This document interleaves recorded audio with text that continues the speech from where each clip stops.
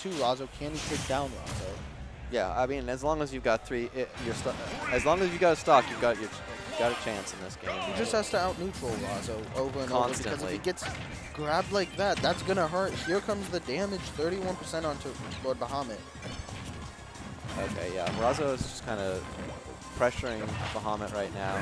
He's not forcing any big openings right now, and even with that going on, he's still managed to tack on almost 90%. Oh, that was such a good turn, but an even better up B right there for Bahamut, Yeah, turning around so he's able to grab Peach on her way back. I mean, and an up B like that off stage is so big for Ganon, because he needs all the percent he can get in this matchup. The Bahamut just spacing these snares right now.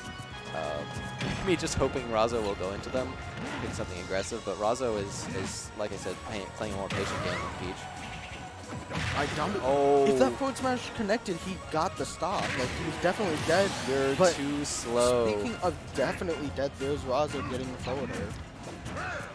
Yeah, huge hitbox from forward smash on Ganon, but it does come out pretty slow. And yeah, here come the Twitter combos. No, he goes off stage. Good for him, honestly, to go off stage, even if he's still getting edge guard. Razo needs stage to work with. He's out of stage. And so he's not going to get comboed anymore, at least. Unfortunately, he is going to get edge guard. Kind of the same thing, you know, he's still taking damage out there, but it takes a lot more reading from Razo. Well, Razo needs stage to get his combos, but Peach is also very good at edge guarding Ganon. Yeah. So it's a situation where nothing is good for Ganon. It's almost like bad matchups exist. Yeah, yeah. Who planned that? And that will be another stock right there. Turn it edge guard right there. Gonna do it.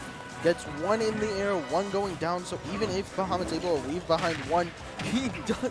Oh. He used the wing box of the up tilt to pull himself in, and it start a combo off of that. Razo is on fire right now, looking for a 3-stock on Lord Bahamut. He goes high. Okay, this could be it. But really, Ganon does not need a lot of openings to get this going. Like, his back air, his... It's so dangerous. And the nair, he looks to he just stayed out there. He tried to grab him. Yeah. Yes, he can make it back. I see the idea there for Bahamut, but Razo was all over that one. Nairs him into the stage. Bahamut misses the tech. He says, okay, you're dead, but I'm going to try and get even more hits just because I can. He floats down there just to keep the pressure on. Yeah. Razo just sort of walking over Lord Bahamut. Yeah, but this is a great counter pick here, I think, for Lord Bahamut. Going to Smash Throw, there's way less room for Peach to weave in and out around Ganondorf. And, you know, those hits, his Smash attacks that kill you at 60, they cover most of the stage. Right. You get stuck on that platform above Ganondorf, whew, there's a good chance you're losing your stock for it. Yeah. And, I mean, the way Razo is playing this, good lord. Good lord. Yeah, okay, so Ganon's out-of-shield options are so slow that Peach is just able to pressure his shield just with those nairs. Come out, those float cancels nairs comes about frame 7 or frame 8. Ganon's jab is frame 8, I believe, in this game. So, yeah.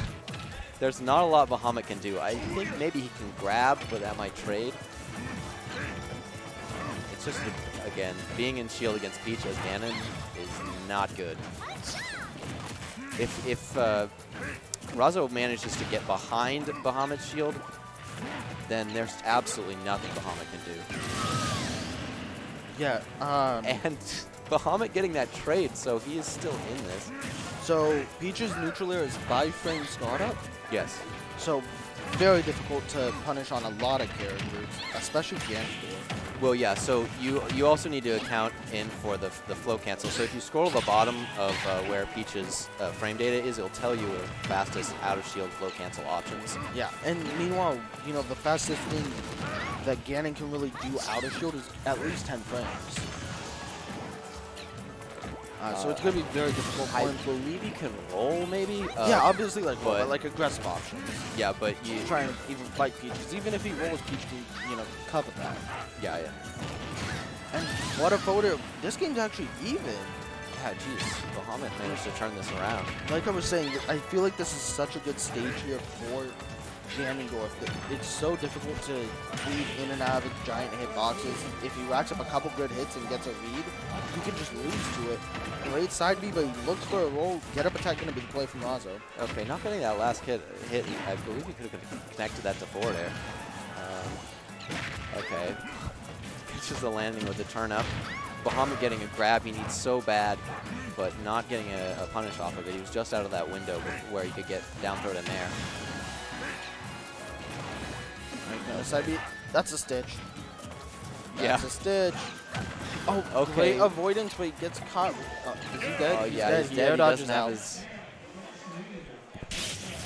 And that's so unfortunate for Bahamut because he was playing that super well, it felt like, and then all of a sudden he just had to respect the Stitch. He couldn't play his game anymore.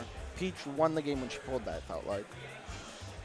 It certainly wasn't a good position for Ganon. Yeah. You know, like, again, Peach, we saw Peach's ability to pressure Ganon's shield, and so waiting in shield for the Stitch or playing defensive around that